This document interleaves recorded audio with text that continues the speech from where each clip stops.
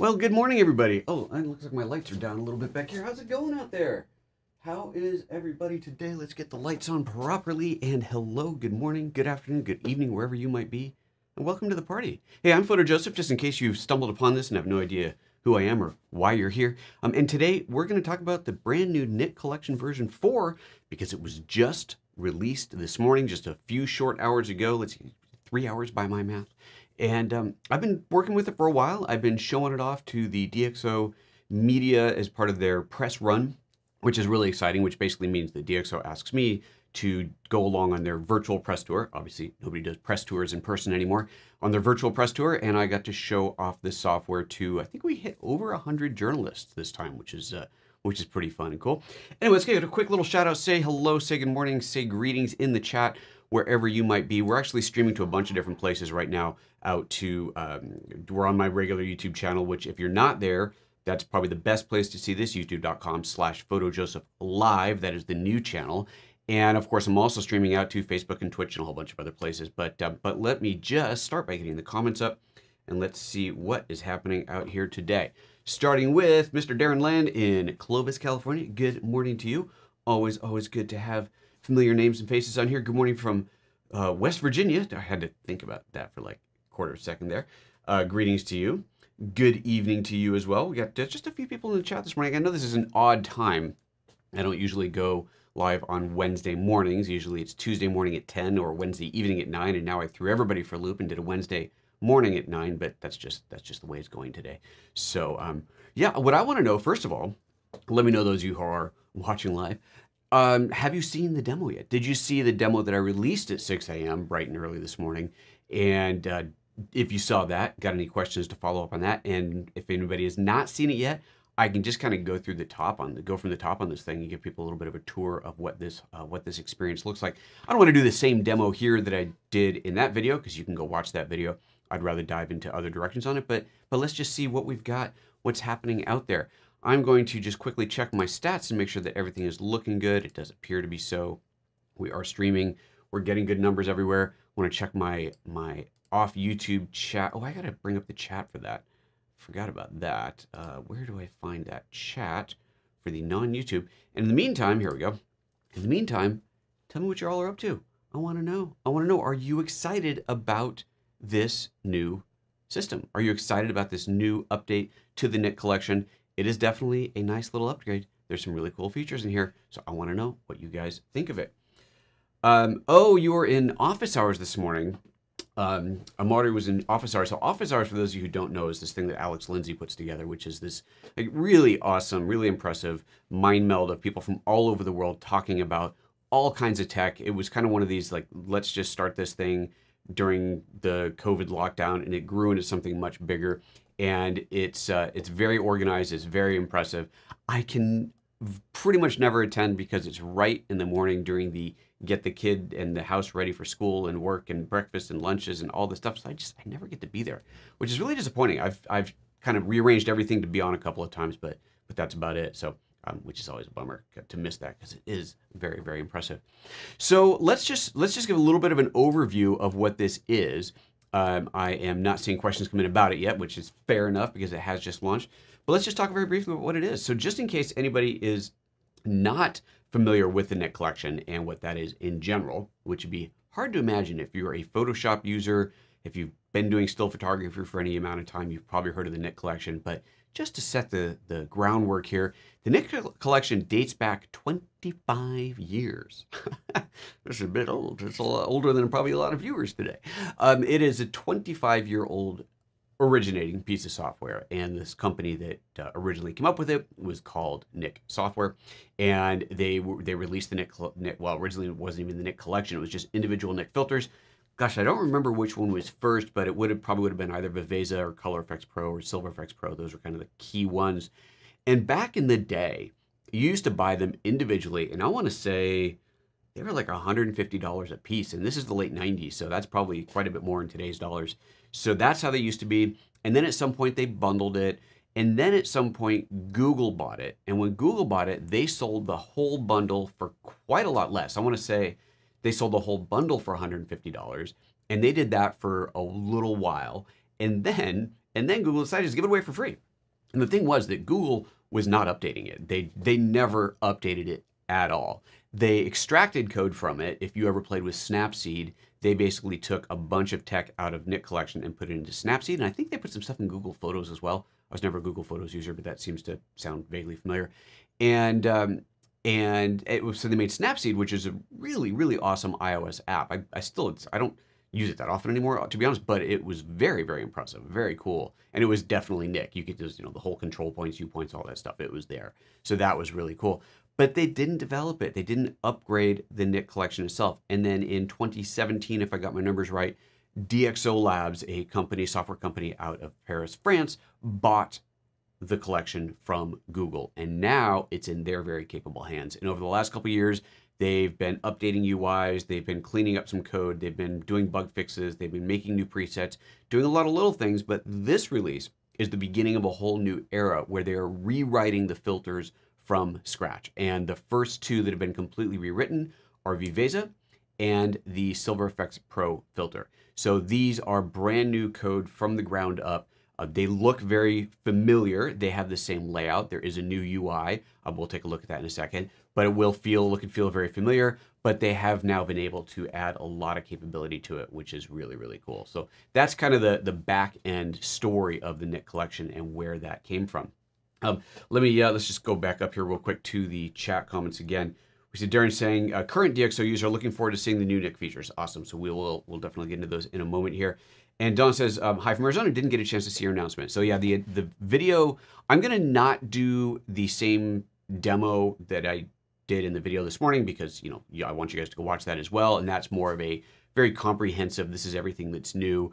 And that video is the actual demo that I did for the media over the last month or so when we were doing all these press meetings. So that's that demo. Today we'll do a little bit more casual, a little bit more playing around and just kind of show you a few different things. So with that said, let me set something up here. I kind of was scrambling before this and I didn't get everything quite set up. And in fact, I'm going to do as well is I'm going to open a different picture that I've been working with just because I want to work with something different. I know. Yeah, I'll do this one because this was working. This was a photo that I had kind of prepared for. Let's see here. Let's go ahead and switch over to the, whoops. We're going to have to fix something there. I'm going to show you a photo that I had prepared for a demo, but then we ended up not using, but I think it still works really well. Give me just a moment to figure out where that screen setting is, get the right screen set up. There we go. Now this should go full screen. There she is. All right. I guess I could also do that. There we go. Got to find the right standing position if I'm going to do this. By the way, it's a Wednesday morning. My kid is in here. You might hear him in the background. He might come storming in at some point. You never know with kids. It's kindergarten from the studio day. All right. So you're looking at this picture here. I'm in Lightroom right now. That's the Lightroom CC, which doesn't work, but I'm going because they still don't support plugins, which is just kind of frustrating. I'm going to export the original of this so that I can open this in Photoshop and just show you a totally straight Photoshop workflow. So let me just stick this on the desktop real quick. Yeah, it is such a bummer to me that Lightroom CC, which I do personally use, still does not support plugins, which is just killing me. So Lightroom Classic has full support for plugins. Obviously, Photoshop has full support for plugins, but Lightroom CC still does not. Man, that's such a bummer. I really, come on, Adobe, give me my plugins. All right, but I want to show this to you today through Photoshop. And so there's the photo I was playing with for the thumbnails. Let's just go a new photo up here. Open up the, where'd it go? Well, there's the XMP file. There's the original. There's what I want. Okay, so we're just opening up the base raw file here. So because it's a raw file, it's now open in ACR on another computer screen. Let's get this over here. Because it's a raw file, of course, it's opening into Adobe Camera Raw. And you have different ways that you can work within Photoshop with your filters. With the Nik filters, you can either open the picture, I would say normally, where once it processes through ACR, it becomes pixels. And then any change that you make to it is permanent. But personally, I prefer to work, and it does make for bigger file sizes, and it's a bit slower, but I prefer to work with smart objects as much as possible. So what that means, if you're unfamiliar, is that once I open this photo in Photoshop, it will not be pixels, it will be a container showing me the inside of that container, which will still be a raw file. And any filter effects that I do to that smart object will be considered smart filters. So those filters will be able to be re-editable infinitely. God, I just realized I'm totally off center. Editable infinite forever. And you can even go inside of the container and re-edit the raw source. So that's what I'm gonna actually do here. So starting off with this raw file, what I usually like to do is just like an auto adjust inside of Photoshop, just let it kind of do what it does, balance out the levels and so on. And then instead of clicking open, I click down here and choose open as object. I think you can also, no, hold option, nope, option, alt, control. It used to be you had to hold down the option key, but I guess they changed that. So, oh, there we go. Option, option, command, no, option, shift, command. Option, command, shift gives you open object. Dear Lord, why do they change these shortcuts? Or right click, I just click on the triangle and choose open as object. There we go. So now what we're looking at is the smart object. And the cool thing about this, you can see the little icon there, tells me it's a smart object. If I open this, I go back into the raw level and you can see all the adjustments that I did here are still there. So that's where we're going to start. And again, that's going to allow me to work with this as a smart filter on this smart object. Good Lord, child. There's my kid screaming out there. Let's lock him out. So here we've got the Nik Collection selective tool palette, which comes up on the left. It's funny because if you use Nik Collection previously, if you use the Nik version like 1 and 2, that floating palette was probably about the first thing that you went close and got rid of because you didn't want to see it. It's actually now quite a bit more useful and it looks a lot nicer. If you've closed it and you can't find it, if you go to the file menu and then go to automate, you'll find it here, Nik selective tool, and that's how you reopen that little guy. So we've got that up here. And from here, we can access all of our filters. So just real quick, you've got, some of these have presets where you can click a little triangle down and you can look at some different filter. Oh, I guess I don't have any added in here, but you can add presets that are favorites. So any of your favorite presets show up in here. So they're one-click access without having to jump into the tool. And that's actually new as of the previous version. And then there's also, as you can see, there's that last edit. So whatever I did last will just get automatically applied here. If we scroll down more, there's something called meta presets. We'll come to those. That's a whole new thing. But I want to jump into Viveza, which is one of the new and totally redesigned, rewritten, I should say, tools. Let me do a quick, I'm going to jump out of here momentarily here. I want to take a quick look over at the chat, see if there's anything that I'm missing here.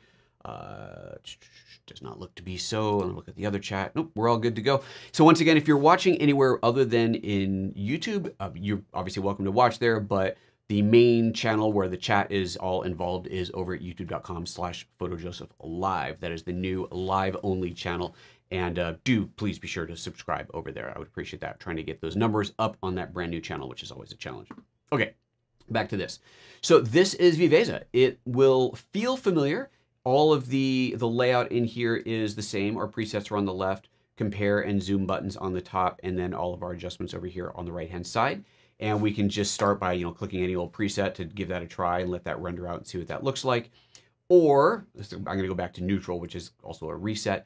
Or we can just start adjusting these on our own. And you see here we have global adjustments. So the whole thing in Viveza is that you have both global and local adjustments.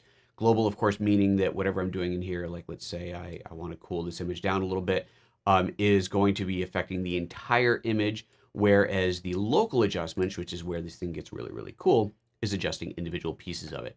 So that means you're using something called selective adjustments or control points, also known as U points.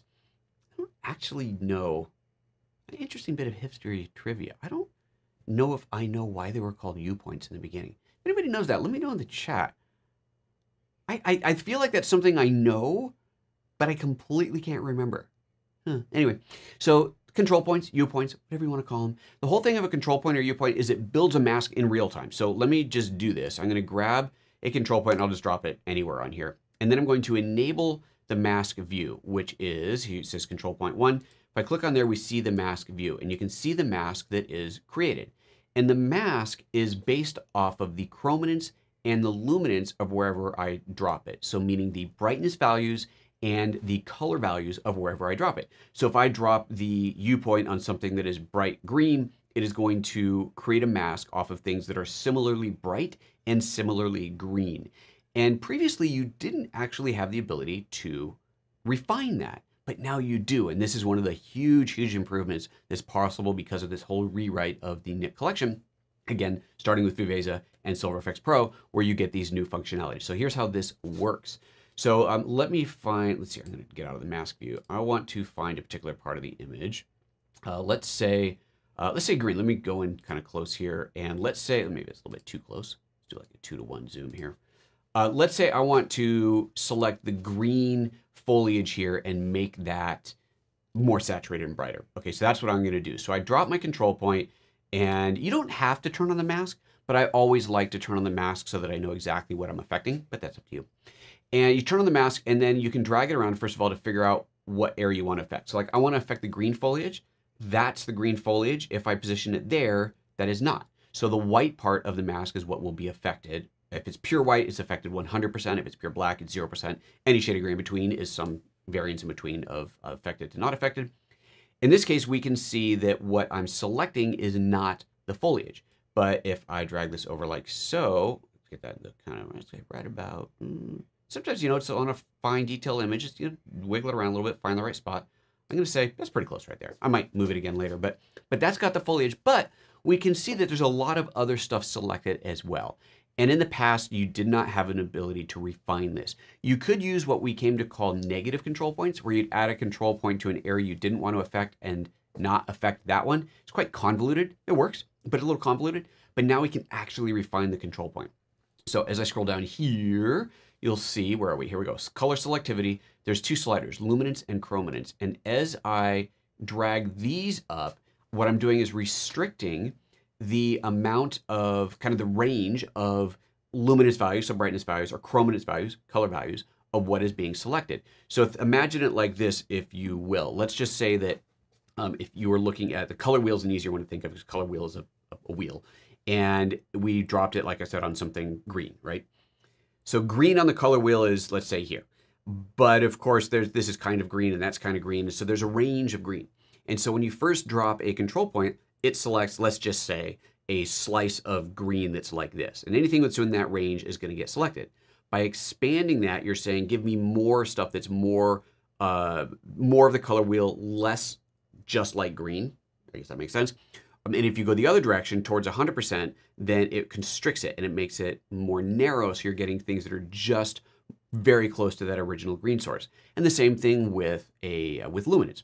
If you do a black to white band, it would start by wherever on that band you select it. It would be a range of that. As you expand or drop the percentage towards 0, it expands out to get more of that range. And as you bring it up closer to 100, it constricts to give less of that range. So that's what you're doing. You're constricting or expanding the range of luminance and chrominance values that are building up the mask.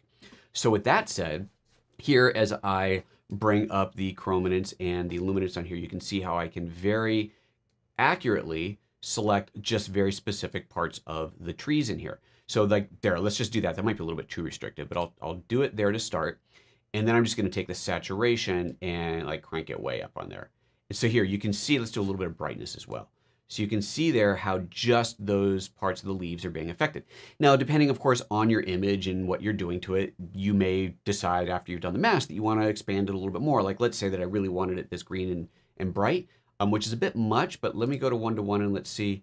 I mean, it's actually very, very clean in there. It actually looks very believable, but you might also decide, you know, let me just back off the range a little bit. And you don't have to be looking at the mask when you do it. But if you're looking at the mask, then that helps you to see exactly what is being selected. So there we go. So you have this like really nice control over what is or isn't being selected in there. I'm going to jump over to the chat real quick just because a friend is saying hello in here. So first of all, we got Johan saying good evening from Belgium. Why, thank you, thank you. And Mr. Bug Bob, always good to see you, my friend. So Southern California arriving late.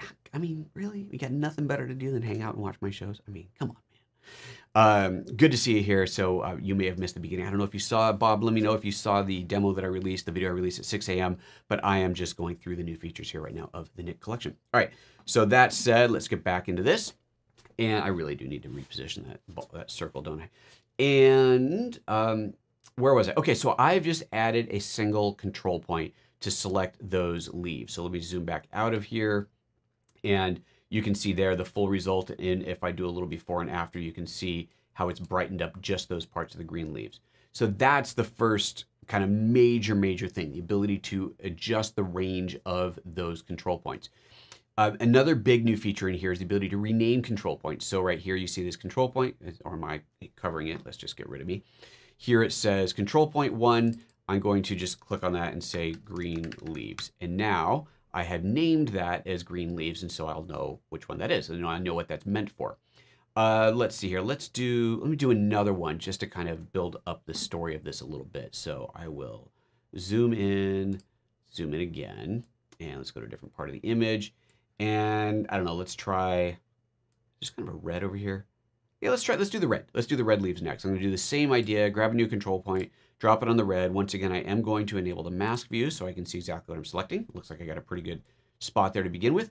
And actually, the way that's set, that's pretty good. It's not getting too much more than the red, but once again, I can, of course, expand or contract that. Now, here's another cool thing about this is I can, like I said, you can, as I go this way, let me go the opposite direction. I'll take these all the way up to 100, and you end up with this really, really precise mask. If I go the other direction, it gets bigger and bigger. But watch what happens if I take both of these to 0.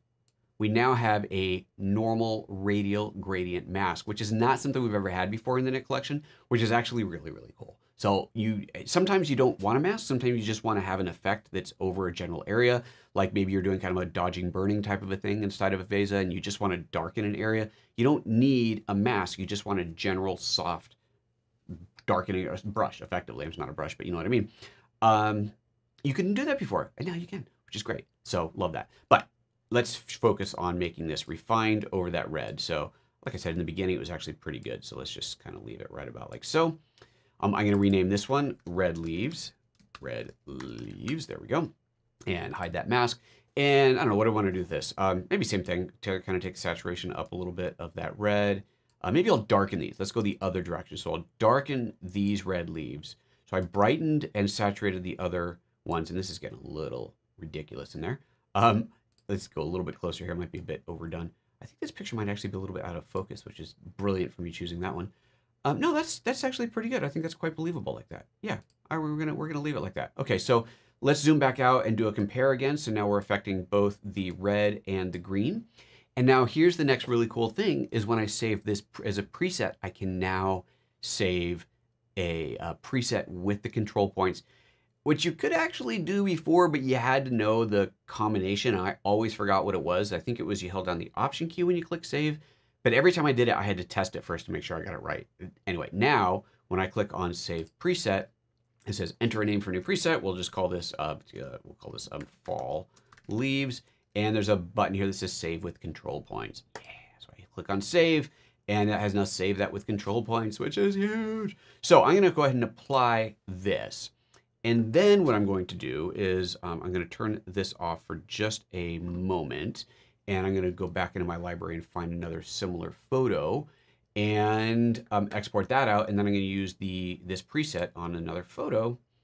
And just to, this is what I want to do. I have no idea what's going to show up next in my library.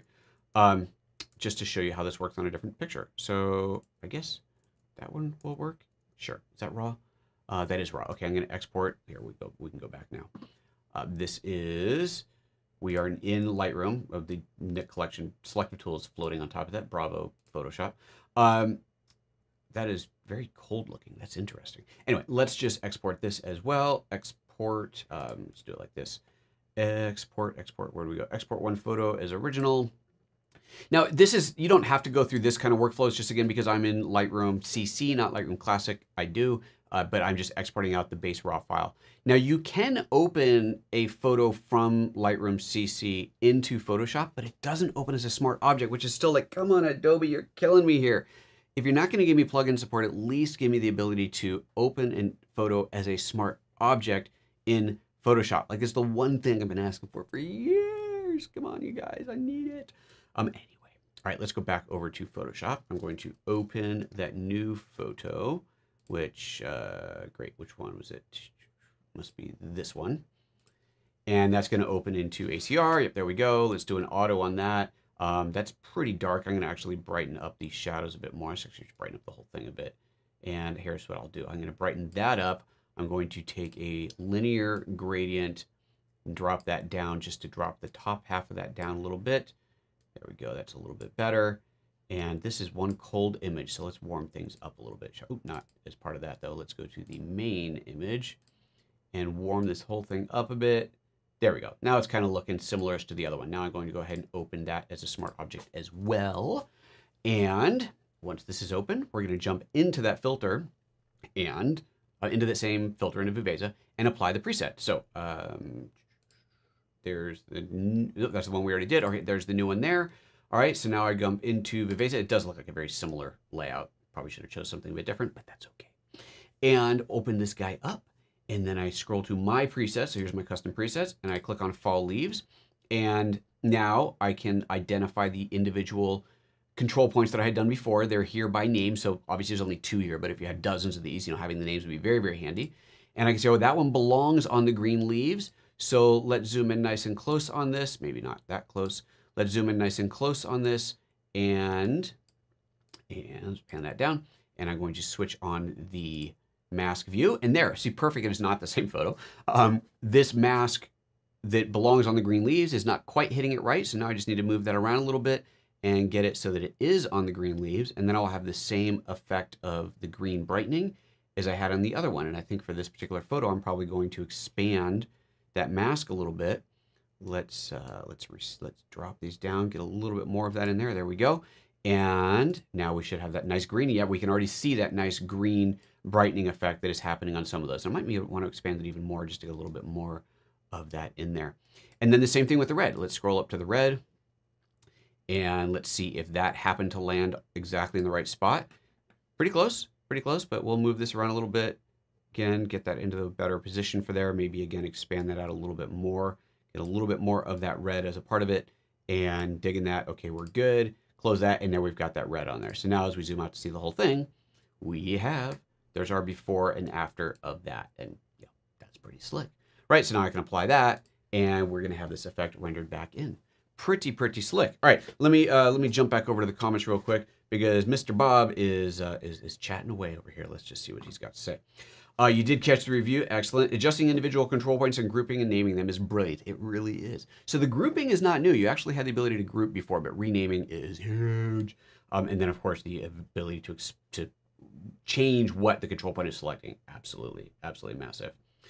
I hoped you would bring up that high key upper region down. Cottonwood leaves are so shiny. Oh, is that what that is? Oh, there we go. Yeah, brought that down a little bit. Probably could have done a little bit more, but you get the idea. Now, to go back to the whole thing about being a smart filter and a smart object. So this has now been applied. There's Viveza as a smart filter. I can double click on this and go back into the Viveza app and it really is an app. They think of these as apps that work as plugins. It's really what they are because they're so robust. And I could go in and I can make a change on here. So I go, well, you know what, that green was a little bit too much, or you know what, actually let's just expand the range of the green. Let's do that. So it's a little bit more broad as to what it's selecting. We can broaden that out a little bit. There we go, getting a bit more of that green in there, and that's probably a little bit too fluorescent, so I think I'll take that saturation down a touch and say, okay, I like that. So I hit apply, and now it's going to re-render that on top of the smart object. We're not kind of changing pixels and changing them again. Every time you make a change, it re-renders from the base, even to the point where I could go into the raw source. So here's that raw source. Let's open this. It goes back into ACR, and let's say in here, let me take some of the shiny down of this part of the scene. Let's do it like this. Actually, that might be a bit much. Let's see here. It's probably a bit much, but maybe make that really big and soft, and that probably helps. Actually, that's pretty good there. I'll leave it like that. It's not perfect, but fine. And then I hit OK on there, and that's going to re-render back into Photoshop and re-render. This is why things take longer because everything gets re-rendered every time. Re-renders back with that Viveza on top of it, and you end up with, there we go, the new results of that. Okay, that was a bit dark in the back, but you see the idea of what we're doing. So that's kind of one of the big, huge things in there. Another fun one, Bob is asking, when you're Viveza, does the app treat the image as a smart object? If it is a smart object, then it treats it as a smart object and the filter becomes a smart filter. So if you're not working with raw, keep this in mind. Let's just say that you've got a, let me find a, okay, here we go. I have a JPEG I'm going to open into Photoshop. So this is a thumbnail. It's just a thumbnail that I made, right? And right now, so I've opened this up. It is not a smart object, right? It is not raw. This started as a JPEG. If I add a filter on top of this, so let's go into Viveza and we'll do something wild here. So here we go, golden hour. I apply that on top and I hit apply. This is now rendered permanently into the pixels. Now what it does though is it automatically duplicates that layer. So we still have my original one safe here, but that is a permanent application of that. If however, let's hide that. If however, I convert this to a smart object first, right click on it and choose convert to smart object, that doesn't make it raw, but it is a smart object now. So now if I go into one of these filters like Viveza, and I'll do the exact same thing, I'll apply that same preset to it. That now gets rendered out as a smart object, as a smart filter, meaning that I can go, oh, you know what, that really isn't what I wanted to do. I can go back into Viveza and I can make any changes to it. So, nope, where'd we go? I think I just double clicked something too many times and oh, here it comes. And so I could say, oh, you know, I wanted to, I don't know, what did I do? Here, let's make the color temperature not quite as warm. So I dial that back down. And again, this is totally non-destructive. And that's only because this image has been turned into a smart object. Still not a raw file. It's not like it reconverts it to raw, but it is now a smart object, meaning that filters can be applied as smart filters. And this is a cool thing too. Let me get rid of this so we're not confusing the issue. With this smart filter applied, it automatically builds a mask between them. So if I wanted to grab my brush and let's make my brush black. Oops, let's, wrong button there. Here we go, make my brush black.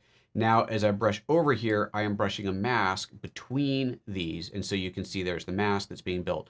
And you can see that we're affecting the mask between the smart object and the smart filter. So, which is really cool and exciting. So that's how that whole thing works. All right. So I hope that helps there. All right. Let's do meta presets next. Okay. So let me close this. Any other questions coming in? No other questions coming in. Again, you guys want to know anything specific, by all means, now's your chance. I'm here. We're live. Ask whatever you want. I will do as I can, as Bob did, because Bob knows that this is his chance to get his questions answered. So there we go. Thank you for asking that question, even if it was a leading question. All right, let's do something else. I'm going to let's go back to this photo because I liked it better. I'm going to get rid of the smart filter. So we're back to oops, that was just the mask. Get rid of the smart filter. So we're back to the base image here. And now I'm going to apply a meta preset. So here's what a meta preset is. So I scroll down. These are a set of 10 predefined combination presets so that you have 10 different combo presets using multiple presets from the Nik collection, multiple filters at once. And since this is a smart object, everything will get applied as a smart filter. So let me do one that I have never tried before, expired film. And by the way, when you're looking at these, there's a little question mark here, which, strange. Anyway, there's a little question mark here that tells you what this is supposed to look like. I'm going to go ahead and just click on expired film and let it render that out. Bob is asking if this will run on M1 Max. Not natively. It is not native to M1 yet. So unfortunately, it'll still run. It'll run in emulation, but it's not going to be native. Okay, so right now it is rendering out two different plugins. I didn't even look to see which ones they are, but it looks like Color Effects. Color Effects and Analog Effects Pro have both been rendered onto this photo, giving us this combined result that it's still rendering. The render progress bar is off on another screen. That's why you don't see it. That is giving us this combined effect of, what did it call it? Old film or something like that. And it's loading textures now. The Analog Effects Pro is a heavy one. That always takes time to process. There we go. There's the final result. Expired film, that's what it was. So there's what the expired film preset looks like. Oops, cancel. And let's go back to my hand tool. There we go. And so there's the result of that. You can see here that it is a combination of Analog Effects and Color Effects Pro. And of course, again, because this is a smart object, I could go in at, actually it looks really nice. I could go in at any time and change it. So I can say, you know, I want it to be, I don't know, something different. Let me zoom out on this. Let's go into Color Effects Pro and see what the results of that are. Now, keep in mind, okay, Color Effects Pro is opening on the other screen. Give me a moment here. Wait for it to load and then I can move it. Keep in mind that Color Effects Pro has not been rewritten. So this has the older UI to it. It does not have the same new control point fancy features, but it does, of course, still work completely within the collection. So from here, I can see exactly what was done in Color Effects. So what we're seeing here is just Color Effects. What we're seeing here in Photoshop is Color Effects plus Analog Effects. So let's go back to here and I will, what do I want to do? Make it brighter. Let's add another filter onto this and we'll do a, let's see here. Let's do a brilliance and warmth and it'll take the saturation up on this just to super saturate that guy. That's pretty good. In fact, no, it does still have control points. So I'm going to bring the saturation up. Let's grab a control point and drop it onto the orange back there and drop the opacity of that back a little bit, just so it's not quite as strong. Oops, I actually wanted to do a negative control point. Negative on there to protect some of this a little bit so it's not quite as saturated at the top there. There we go. I like that. So there's the change that I've just made. Digging that. Click OK. And now again, because it's all smart objects and smart filters, it all renders and it renders and it renders. Remember I told you it does take longer when you use everything as smart objects, but I like it for the flexibility. And there's the end result of that. Bob says, who knew expired film could look so good? I know, right? So there's that. Look, here's a great thing. Like this red, wait, is it still rendering. This is not, I'm not looking at my primary screen, so everything keeps showing up in the corner of my primary screen over here. It's like, I keep forgetting. Anyway, let's go into this at 100%. And like, that's a bit too much, right? So that's gonna be kind of overdone. So I could go in and figure out which one of these filters is doing that, or I can go to my smart filter mask here. Let's bring up the brush tool, and I'm gonna make this a very, very, very faint shade of black. Let's do like just like a little bit, barely a bit of gray. And I'm gonna start to kind of paint out some of that mask in there so it's not quite as strong. You know, I could continue to make it a little bit darker, and I could paint it like this. Or what I could do is actually there's a little trick here. I can, with the mask selected, I'll bring up the levels. And now with the levels on the mask, I can change how that is going to affect it. And we're not making much of a difference here, but there we go. Basically I'm changing the darkness level of that mask. Okay, we're getting into some silly advanced stuff here. But anyway, so that's how that whole thing works. So that's really cool. Love that. Love that. Okay, let's see here. What else do we want to do? Let's see here. We've got a little bit of time left. Lightroom. Let me jump into Lightroom and show you some stuff in there. So I guess I need to launch Lightroom Classic. There it is. And let's bring this over here. And just because I have these same photos in here, I'm going to start with the same photo, but I will do something different. Let's see. So let's start with this photo. Let's say that I want to apply some filters to this. So I go in and I say, edit this in. Let's do something different. Let's do, what do I want to do? I guess we'll do the same thing. We'll do Color Effects Pro. I'm going to go ahead and edit a copy of this. Oh, that must be the TIFF file. Let me just do a quick little reset here from recording my demo earlier. Let's get rid of all of these TIFFs. Delete, remove photos, so I'm not getting confused as to what I'm looking at. All right, there we go. That is the raw file. I didn't delete the wrong thing. Yes, that's the raw file. Okay, I'm going to edit this in Color Effects Pro. Edit a copy, so it renders out a TIFF file. So now we're not going to be in Smart Object land, right? We are in TIFF land because Lightroom Classic is rendering this out as a TIFF file, which I can now apply an effect to. So I'll just grab some preset. Let's go to my recipes here, and I'll grab like, let's do this, Blue Monday. It's kind of cool looking, great. And I'll apply this. So now I'm rendering out Blue Monday into this TIFF. Okay, cool. Now let's go to that TIFF file, and there it is. And let's add something else. I'll go in and let's say edit this one in, I guess I'm gonna use the same demo that I did in the video, Analog Effects Pro, and edit. Oops, that must be the select the wrong. There we go. Let's get the right file, the TIFF file. Edit in Analog Effects Pro, and we're gonna edit the original. So I'm editing that TIFF file, and I will do some kooky film effect. Which of course this is now opening on my other screen. And as soon as it's part bug here, while that's rendering up, let's see here. Mr. Bob said, do they serve coffee in TIFF land? They should. I need coffee in TIFF land. I think if that's a joke, I'm totally missing it. Sorry, Bob. I do need another cup of coffee though, that is for sure.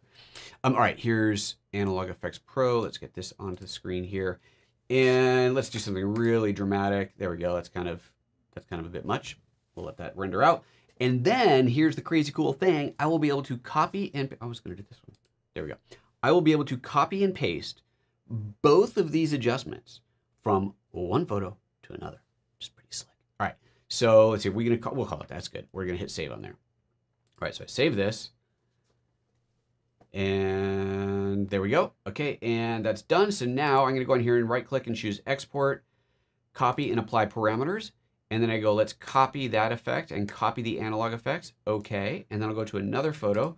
Let's go to this one here, right click and choose export, copy and apply parameters, and then I will apply these two effects. I'm going to apply Color Effects Pro first. It's going to have to render that out as a TIFF file, and then I will grab the TIFF file and apply the other filter on top of it, which will give us the combined effect of both of these filters on a whole new image, which is pretty darn cool. Love that, love that, love that. All right, that one's done. Let's take a look at that result. There's that one. And now we'll go in here and I have a feeling like I pasted the wrong, whatever. And let's go in here and paste, where am I looking for? Export, copy and apply parameters. I will also point out that because that looked different, the software that I'm running with is a very early beta. I have not yet upgraded to the release version because, so if there's some weird bugs here, that's why, because I had a very meticulously planned step-by-step demo. Yeah, this looks totally different, doesn't it? That's funny. Very meticulous step-by-step demo that I didn't deviate from for the press. And once I was locked in on a version of the software, I just stuck with it. I didn't want to upgrade. You know, last thing you want to do is upgrade and find a new bug, upgrade to a new beta version. And so anyway, so this is very old. This is very old beta actually, but there we go. So you get the idea. I don't know why that totally did not work right. That's funny. I don't know what you're going to do. Like I said, early beta version. Anyway, all right, so let's see here. Bob's got another question, and then we're going to wrap this thing up. Bob's the only one asking questions today. You guys, you make me feel unloved when you don't ask questions. Bob says, that was fast. Can we export the settings, then import them into another image, or does the target image need to be open? You can export the settings, but you save a preset, and then if you wanted to open that preset on another system, you can export the presets. But when you save it as a preset, you just open another photo and then apply the preset. So that's how that works. If you're asking about from the copy and paste, no. You're basically copying it to the clipboard and then pasting it on another image. And it could be to groups of images too. You can have multiple images selected when you do the paste of the effects. If you wanted to do it on a whole other system, you would have to save it as a preset and export the preset is how that would work. I hope that answers that question. Okay. I don't think there's anything else going on here. So very, very quiet in the chat today, except for Bob. Thank you, Bob, for showing up and asking all the good questions because somebody had to. But I hope you guys enjoyed that. I'm going to bail out of here because it is getting close to the end of the hour, and I definitely need me some coffee. So I hope you all are feeling good. I hope you're all having a good time, and I hope you all enjoy this little demo here. If you do decide to upgrade, I would appreciate using the links in my video. They're down below. I hope I added it to this. PhotoJoseph.com/Nik Collection will take you right to the purchase page where you can buy it or do your upgrade. Yeah, and I guess we're going to leave it there. Darren says, good job. Well, thank you, Darren. I appreciate that. All right, guys, I'm out. Take care of yourselves. We'll see you next time. Bye-bye.